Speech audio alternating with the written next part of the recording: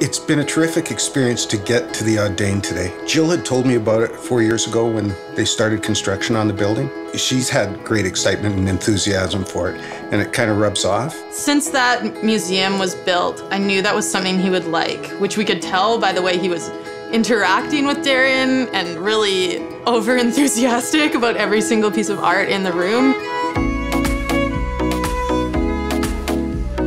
When I was growing up, we would always go to the art gallery with my dad's mom, my grandma. She would make my 3 older sisters and I tell her exactly how we felt about every single painting. I could see that coming out in my dad today as he asks me how every painting makes me feel and asks every question about each painting, so that was pretty cool.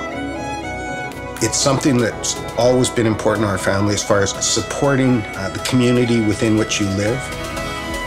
I feel like you can really feel the roots of where this place came from and everything that happens in Whistler, from the Cultural Center to the Audain Museum to celebrations that go on in town. It's really integrated with everything that goes around here.